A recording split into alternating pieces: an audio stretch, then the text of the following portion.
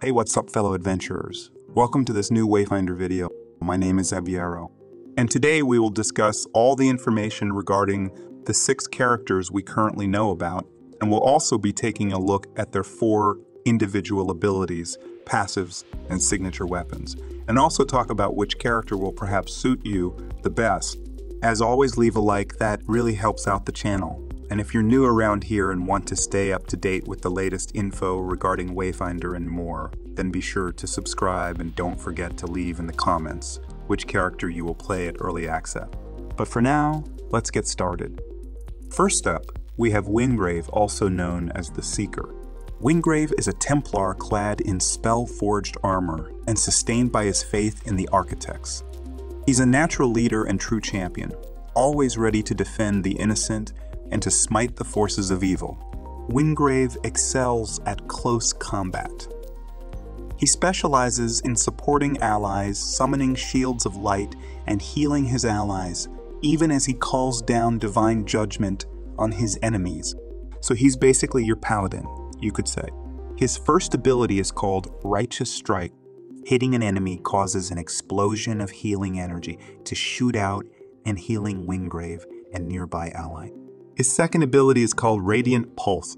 It forms a divine shield that blocks incoming projectiles and boosts defense of allies standing behind it. He's also able to move around with the shield. His third ability is called Judgment. It marks enemies for judgment by adding a halo above them. Anyone hitting a judged enemy will restore their own health in the process. And his last ability is called Divine Aegis. It's a powerful barrier that makes anyone standing inside of it immune to damage and heals them over time. Now let's talk about his passive called Healing Pulse. It makes it so that melee finishers will heal both Wingrave and one nearby ally. And his signature weapon is called Bastion. And Bastion's ability is called Power Bash. It's a shield bash that does massive impact and guard break damage. Keep in mind, in this game, signature weapons have their own ability. So as you can see, his kit is really based around the idea of tanking incoming damage and healing himself and allies. So if you're usually the type to play tank support, he's probably the character for you. But don't forget, even the Bastion is Wingrave's signature weapon and undoubtedly pairs well with his kit. Signature weapons are not locked to a character, so if you want to use this with another character, then that is of course an option too. Next up is Silo, also known as the Tactician. Swift and precise, Silo makes every shot count. Born into a family of smugglers, he spent his life running under the radar and challenging tyrants. Now he's using those same skills to fight the gloom. Silo loves long odds. The greater the challenge, the greater the thrill. Silo switches easily between melee and range combat and is at his best when he embraces this versatility. He has a host of tactical tools. He can distract his foes with illusions, slow them with oil, or burn them with fire, potentially setting off deadly chain reactions. So he's a DPS that does great in range damage, but also melee. His first ability is called Firebomb. He tosses a firebomb that ignites enemies, dealing damage to them over time, causing a chain reaction with Oil Bomb. His second ability is called Oil Bomb. It leaves a pool of oil in front of Silo, slowing enemies and causing them to take additional damage. So after throwing your oil bomb, you can ignite the oil with your first ability, Firebomb, to start the chain reaction. His third ability is called Protoclone. Silo dashes backwards, leaving behind a clone that pulls nearby enemies in. The clone will taunt nearby enemies into attacking it until it expires. And his last ability is called Arc Nemesis. Silo sends out Egg to shock all enemies in the area, dealing a burst damage. Egg remains in the area for a short time period, slowing and damaging nearby enemies. Now his passive ability. His passive ability is called Strategic Advantage. Silo deals bonus melee and range damage to enemies that are debuffed, and his signature weapon is called Longshot. Longshot's ability is called Deadeye. It causes 3 Deadeye weak spots to appear on every enemy in range. Hitting these weak spots will result in high damage and guaranteed crits. So as you can see, he's a DPS that doesn't just rely on single target damage, but also has AoE in his kit and a bit of melee. He's a good pick for you if you enjoy to do high amounts of damage and usually play range base characters. Next up is Niss, also known as the Shadow Dancer. Niss is kind to the shadows, and darkness serves as her weapon and her cloak. She is one of the Deep Eldrin, an ancient people who now serve the malevolent Precursors.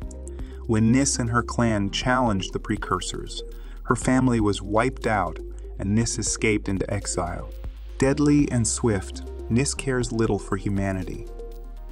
But she is sworn to destroy the Precursors, and the Seekers can help her take her revenge. Niss is an Eldrin shadow dancer and is at her best when she's in motion. She dances around her enemies, defending herself with a cloak of shadows and striking them down with spectral blades. So she's basically the assassin-type character. Her first ability is called Shadow Step. She dashes in a line, dealing damage. After a short delay, a Gloom clone will dash from her initial position to her, dealing damage to enemies along the path. Her second ability is called Umbral Aura. Niss is empowered by umbral magic, causing her next 3 dodges to pierce a nearby enemy with shadow. Her third ability is called Vengeful Shade. Niss briefly becomes immune to attacks and damage enemies in front of her. And her last ability is called Gloom Shroud. For the next few seconds, Niss Shadow Steps can be used at 0 cost. Her passive ability is called Lingering Shadow. After dodging, she gains attack power for a short duration, and her signature weapon is called Night's Edge. And the weapon ability is called Daggerfall. It forms multiple magical daggers that float around the character, and they fire towards enemies as attacks when enemies come within range. So as you can see, she's really an assassin type of character. She has a very quick playstyle of dodging in and out of battle. She also seems to be the most complex character to master in this game as of now. So if you're a fan of assassin roguelike characters, she's most likely the right pick for you. At the start, you'll only be able to pick from the initial 3 characters that we just covered. Let's now talk about the other characters you'll be able to unlock as well at early access. Next up, we got Senja, also known as the Champion. Before the gloom swallowed the warrior, Senja was the greatest gladiator in the history of the Imperial Arena. She is the last of the Iron Sisters, a league of warriors from the distant dominion of the 7 Winds, and she smites her enemies with both storm and steel. Senja loves to put on a show. She delights in close combat and can use her affinity for the storm to drag her enemies close or blast them across the battlefield in a burst of lightning. She's your tanky bruiser type of character. Let's talk about her abilities. Her first ability is called Gladiator Pummel. Senja punches forwards, then hold to showboat. On release, Senja punches again and buffs her next weapon attack. Fully showboating increases the damage of the follow-up punch. Her second ability is called Gain Favor. Senja holds to showboat for the roaring crowd, filling her favor. On release, taunts nearby enemies while buffing Senja and her allies. Her third ability is called Lightning Grasp. Senja uses lightning to pull all displaceable enemies towards her in a large cone in front of her. And her last ability is called Grand Finale. In the form of a lightning spear, Senja charges to smash an enemy, dealing massive damage to them and fully filling the crowd's favor. Now onto her passive ability called Crowd Favorite. Holding Gladiator Pummel and Gain Favor abilities will cause Senja to showboat. While showboating, she cannot be staggered, takes reduced damage, and increases the crowd's favor. As the crowd's favor increases, Senja gains attack damage and ability power. Her signature weapon is called Colossus, and the weapon ability is called Gladiator Slice. Performs a quick melee attack that buffs the next ability. Using Gladiator Slice again will perform an empowered Gladiator Slice, dealing additional damage up to 2 times. So as you can see, is Senja really a tanky bruiser that is able to dish out massive melee damage while also taking punches herself and providing buffs while doing so. If you love bruiser type of characters, she's probably the right pick for you. Next up, we have Kyros, also known as the War Mage. Arcane power flows through Kyros, and he can unleash this force to devastate his enemies. He's the last survivor of a forgotten civilization, a wizard who transformed his flesh into pure mystical energy. Though his people are long lost, he's sworn to keep the gloom from destroying the world that remains. While he prefers to avoid close combat, Kyros wields tremendous mystical power. He can scatter foes with blasts of raw energy and crush enemies with a massive shockwave. So Kyros is the magical type of character. His first ability is called Savage Rake. Kyros rakes the ground with violent energy, dealing damage to all enemies in front of him. Arcane fragments can be consumed to cast Savage Rake at no cost. His second ability is called Siphon Radiant. Kyros releases a wave of energy around himself that damages enemies and absorbs arcane power, reducing his cooldowns and granting him with arcane fragments. His third ability is called Arcane Focus. Kyros marks enemies in an area. As enemies are hit, the mark builds up in power and detonates at max, or when it expires. And his last ability is called Hand of Reckoning. Kyros deals massive damage to enemies in a large radius around him. His passive is called Arcane Fragments. It generates arcane fragments by using Siphon Radiant on enemies and landing combo finishers. Arcane fragments are also automatically consumed to grant extra charges of Savage Rake.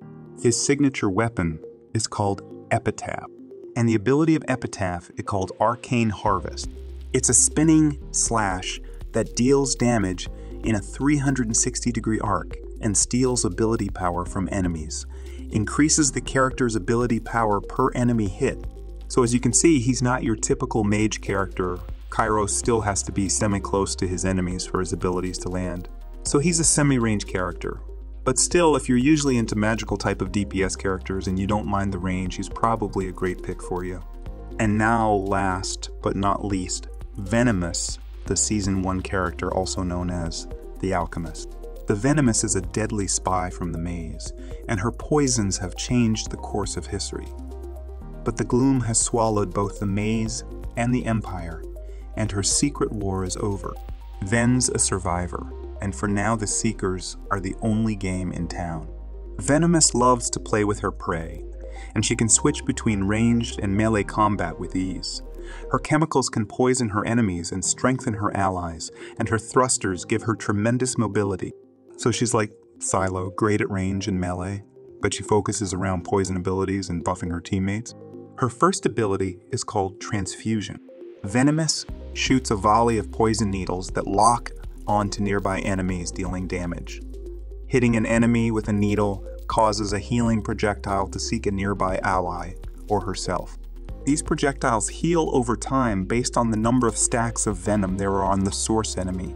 Her second ability is called Vampiric Blast. Venomess launches a bomb that absorbs up to 5 nearby poison clouds. After a brief delay, the bomb explodes, dealing damage to enemies and healing allies based on the number of poison clouds absorbed. Her third ability is called Venom Thruster.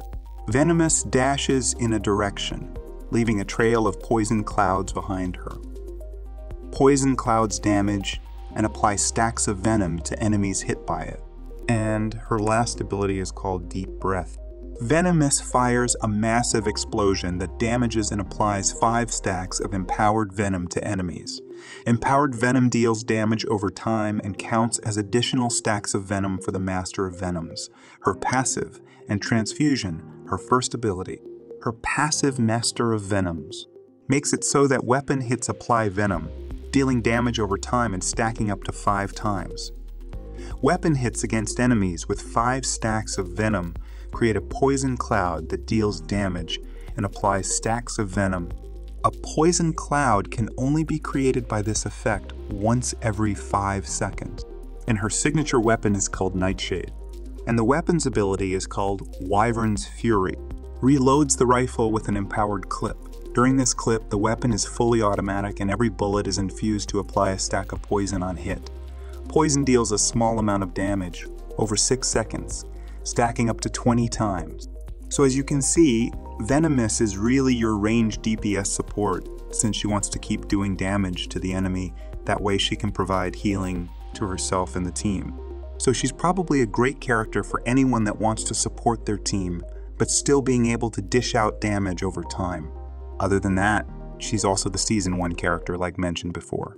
And we will have a new character and signature weapon every season in Wayfinder, and seasons will last 3 months each.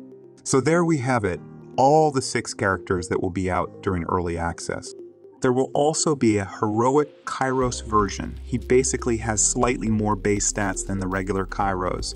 Other than that, there isn't much info about him yet. You will be able to get him in the Exalted Founders Pack.